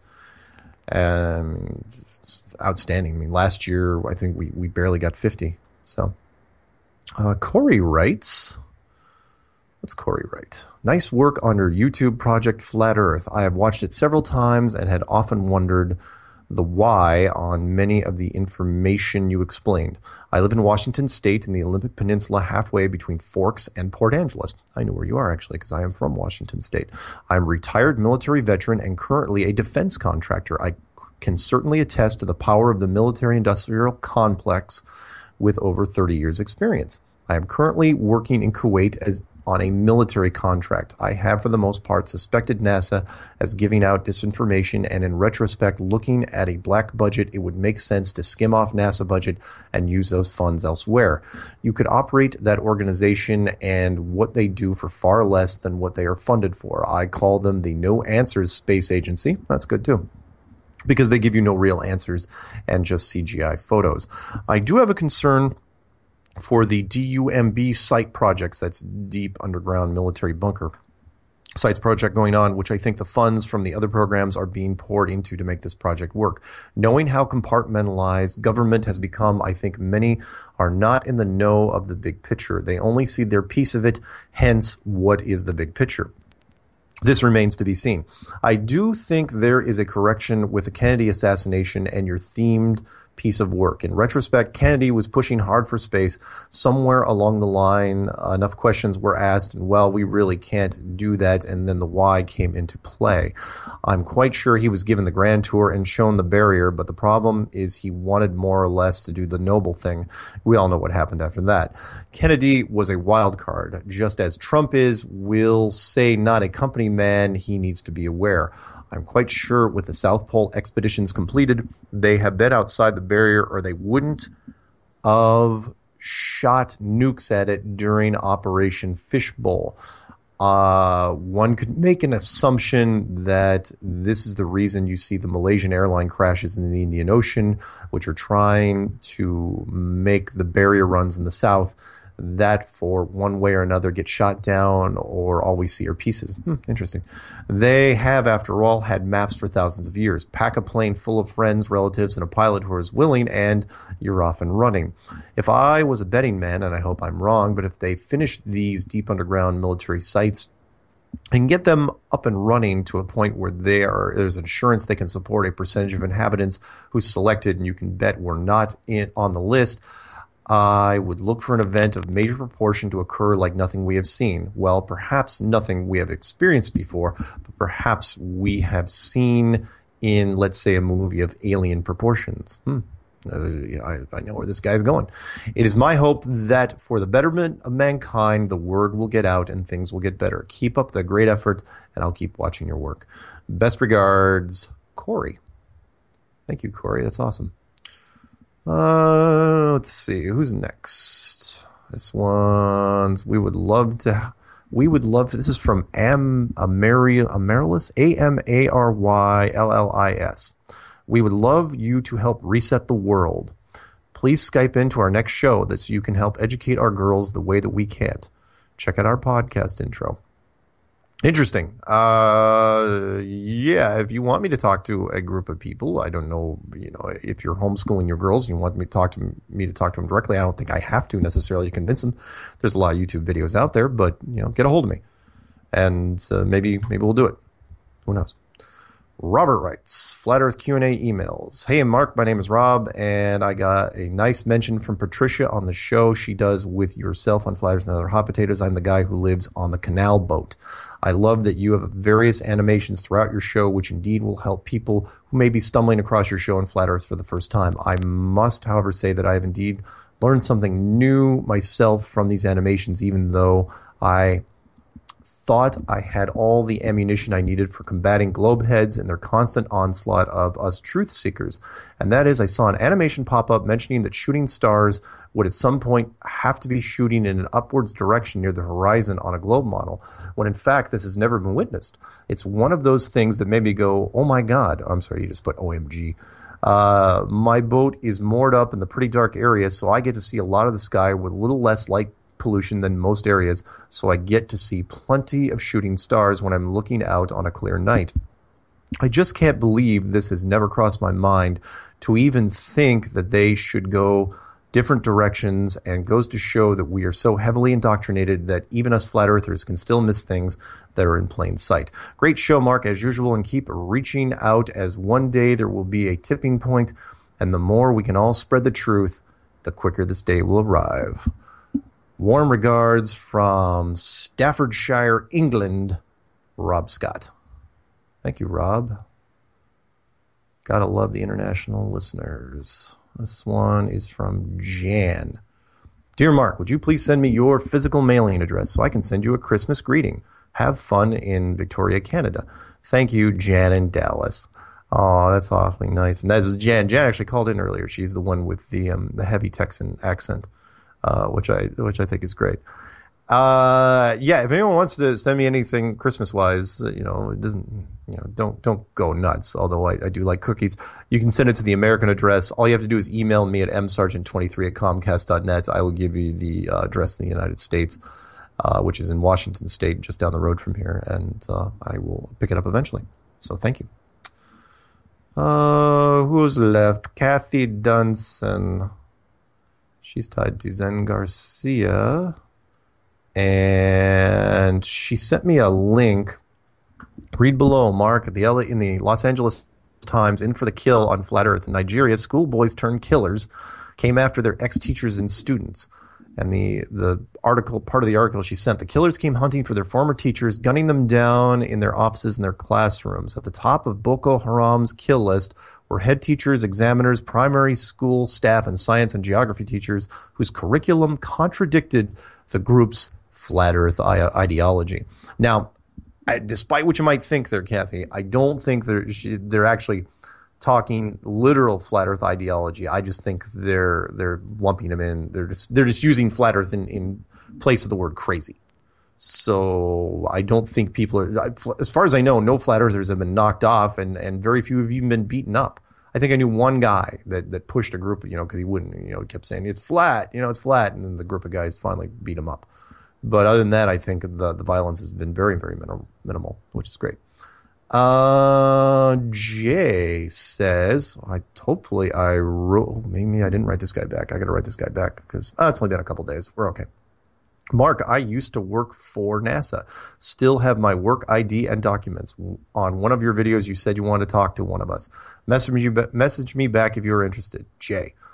Well, Jay, I'm going to. Right after this show's done, I'm going to shoot you an email. I'm going to say, look, I don't know. Again, remember that most people, this is not one of those, raise your eyebrow type of moments, because most people in NASA don't know anything. All the wrench turners, I knew some pretty high up guys in NASA, and, old school guys. And they didn't know anything, because for the most part, you can't have anyone at NASA. All the wrench turners, anyone that builds stuff isn't going to know anything. The only people that are going to be in on it are going to be, the super, super high brass, like Werner von Braun, and the telemetry guys. And the telemetry guys are, the computer geeks. And, don't know what I'm talking about, look up the movie Capricorn 1. That'll kind of spell it out for you.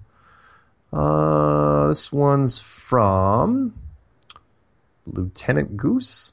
We'll see.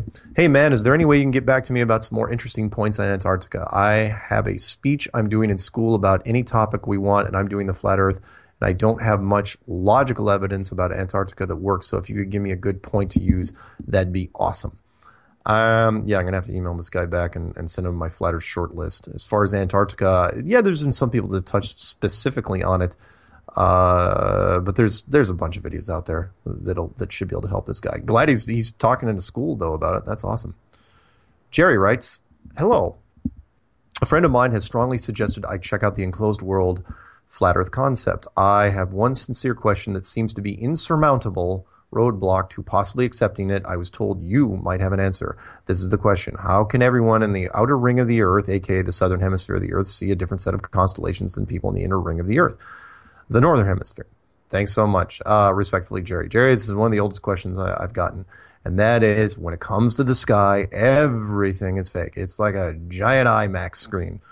If you're going to ask about the constellations in the southern versus the northern, which in this case is the inner versus the outer rings, why don't you ask about stuff that's more obvious, like the blood moon? How's the blood moon even possible if there's no Earth between the sun and the moon? Blood moon can't be possible. Or even the simple things, the less rare things, like the phases of the moon, waxing and waning crescents. How does that happen? It can't. It's because the moon is its own display system, and so is the sun. And when it comes to the stars and the northern versus southern, the star systems are based on region. And that is not hard to do. We have been doing that in simulations for the last 15 years. I know because I play one of these games. And you can change the sky to whatever you want, not only based on region, but based on individuals or groups of people if you wanted to. Look up the miracle at Fatima, where the sun, I think that was the one I was talking about, where the sun was dancing around the sky for thousands of people. The sun dancing around the sky for just a specific group of people. How is that even possible? We know it's possible now. We can do this right now in software. The question is that what we're talking about? I'm not saying that we're in a matrix, but the building blocks of what we are energy. That's a whole other discussion really for another time. We just don't have the minutes to do it tonight. So thank you, Jerry, for that. Let's see here. Frank writes, let's see. Audi's moon rover set to visit the Apollo 17 buggy site and prove conspiracy theorists wrong about fake landings. Okay, so he goes, please see the link below, and it's at the Mirror in the UK. It's called Audi's moon rover set to visit. Well, here you go. I surmise that the flat Earth truth will be raining down on humanity sooner than we might think. This article from the Mirror said that a certain private company's plan is to be sending tourists to the moon by 2026. Oh, that'll be the day. For the budget price of $15,000. That right there tells you it's utter crap. The only reason they're charging $15,000 is because they're going to take their money in advance right now. They're not going to give them anything. You can't go you can't go to Antarctica for $15,000. You're going to go to the moon for $15,000. Add a couple digits on that, like 150,000 or 1.5 million. Then maybe we might be talking. I think it costs a couple $100,000 to go anywhere. As far as anything above spy plane altitude, as far as I know. He goes, wow, this guy even says he will go and check out the moon buggy that Apollo 17 left. Yeah, let me know how that goes. It's nice of them to have given us at least one CGI photo of their proposed rover already checking out the moon buggy. Yeah, and tell me why China hasn't done that. Why isn't China? China supposedly has had a moon rover right now. It's been up there for 2 years. Supposedly has not gone to the Sea of Tranquility. Why has that not happened? It looks like they'll be working on this photoshopping for the next 10 years. I'm sure it'll be pretty slick, unbelievable. Sigh. Frank Shepard. Thanks, Frank, for that. And yeah, nobody's going anywhere. No one's going to the moon. No one's going to Mars. They're just going to keep kicking that can down the road until they blow this thing up somehow. We still got time left. See how many emails we can punch through. Hey, my name is Mark. I would like to know if there are any Flat Earth meetings or when's the next mixer. I just moved to Seattle. I've been listening to all your clips and the videos on the net. It would be nice to meet other people that believe in Flat Earth. Thanks for your time, Mark Z. Thanks, Mark. And yeah, I'm sorry that you missed the first Flat Earth mixer that we had, which was earlier this year. In April, as a matter of fact. We're probably going to have to wait. We don't want to do it during the winter. But yeah, we'll probably have another one in Seattle. That'd be kind of fun. I really loved the last one, and I know that Patricia had one down in Houston, and I think there was an impromptu one in Los Angeles, I believe, or San Diego.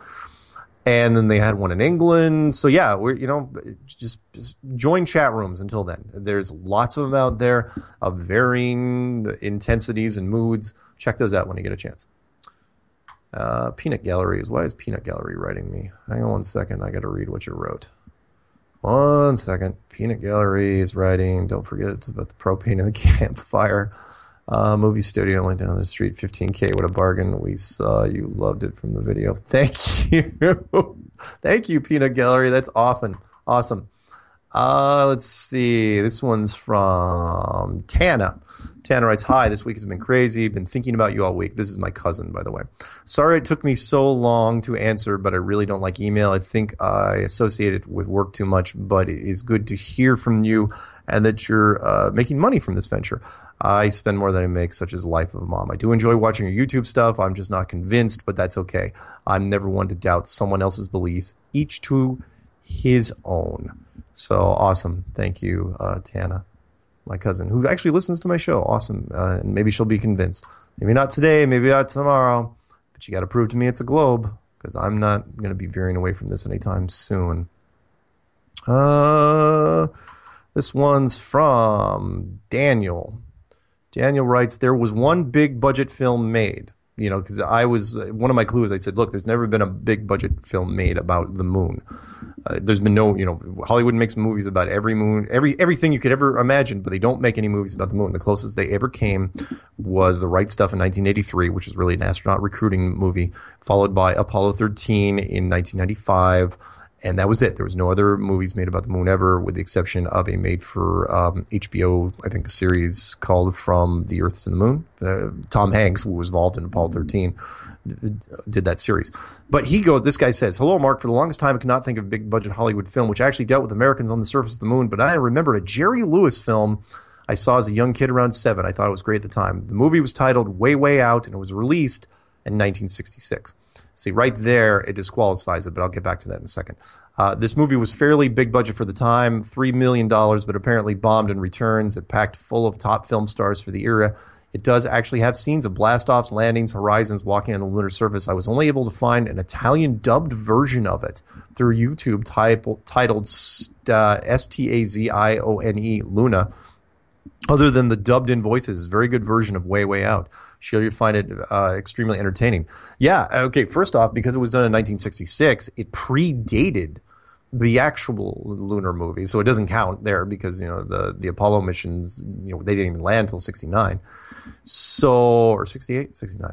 So, but that's really interesting because I'm a big media fan, and I know a lot of Jerry Lewis's movies, and I do not know anything about that. So if anyone knows where you can download a copy of it, I'd love to rip that thing apart, because I'm sure royalty-wise, I bet you it doesn't show up on copyright strikes.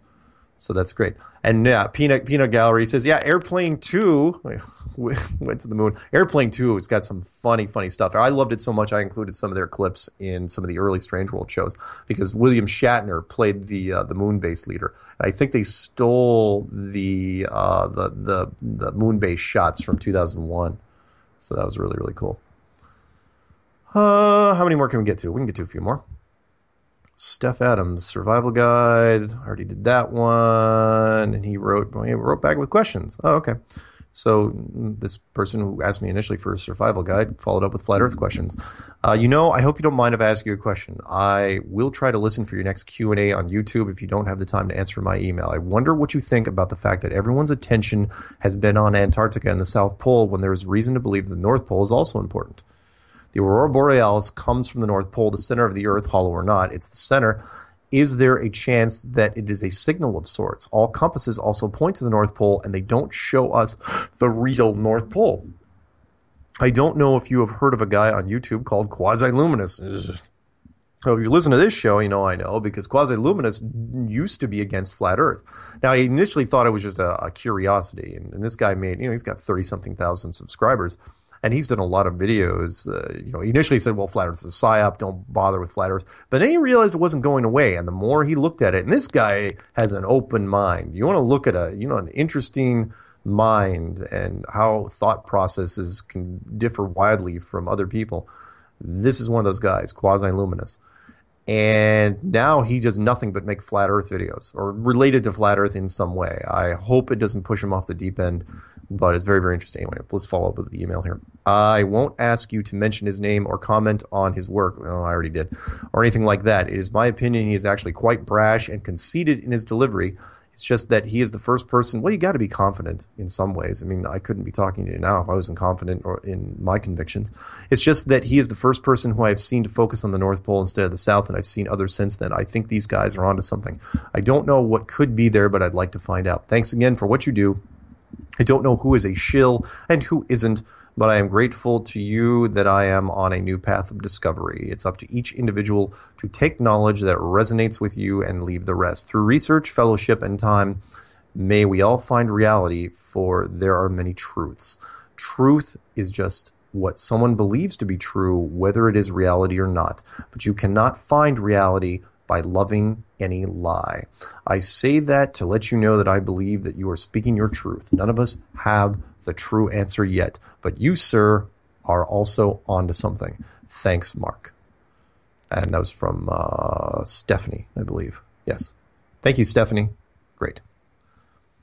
Let's see here. This one's called Latest YouTube Video. Mark, this is great. What always got me, even as a child, was the fact that planes somehow dip to vertical and upside, passing to the lower side of the southern hemisphere. That is the footage I need to see from a distance and northern or upright position space station camera. Planes landing upside down in the lower hemispheres.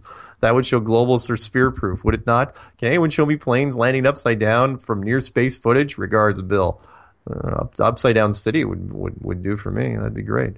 I don't think you're going to get that anytime soon because remember, we're talking about the same group that only took one blue marble shot from 1972 until 2015. It's 43 years and one shot of the Earth. What are you trying to save money on film?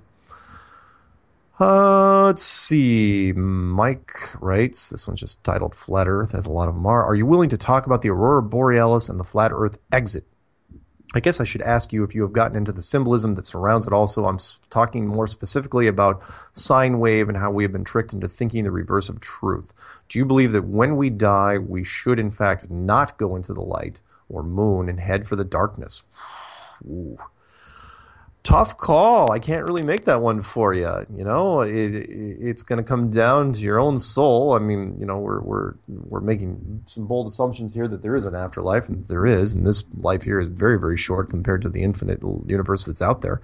And by universe, I mean other dimensions. I don't mean just huge masses of vacuous space. No, I'm not. I can't tell you to go one way or the other. That is an individual's choice, and you know, whatever conviction you have, whatever's in your heart, you'll know. I think is I'm not going to treat it like a poltergeist movie and try to lead you one way or the other. Sorry. Thomas writes, "Hi, Mark. I am Thomas. I am Thomas from Germany. I saw your video about flat Earth. I mean, I am an intelligent man. I know we live in a matrix, but this thing with flat Earth, I can't believe, although I know everything is possible. Have some more things. Do I have some more things about this? Greetings from Germany." And yeah, I sent this guy, I think, a link to the everything I'd done plus the flat Earth short list. And really, yeah, I mean, if you believe in the Matrix or the 13th floor or whatever, or a holodeck or whatever you want, then you're ahead of the game. Because, you know, again, what are our molecules made out of? You know, we are made up of energy. So who's to say what? Oh, crap. You know, Peanut Gallery just got to me. I'm going off the air. 10 Commandments. I'd like to do a quick shout out to everyone that called in, everyone that emailed me. And, you know, I treat others better than you treat yourself. That's really the important thing here. Shout out to my lovely girlfriend in Victoria, Canada, Melody. And everything else, just email me at msargent23@comcast.net. And, you know, check out marksargent.com and closedworld.com. There's a book. Be a great Christmas gift, wouldn't it? Flat Earth Clues is a book. That's on Amazon. There's an audio version out there for anyone who needs it. And, again, check me out on just type in Flat Earth Clues. You'll find me.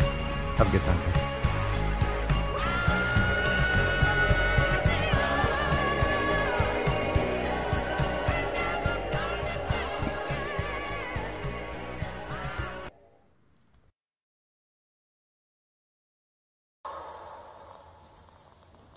It's a great honor and privilege for us to be here representing not only the United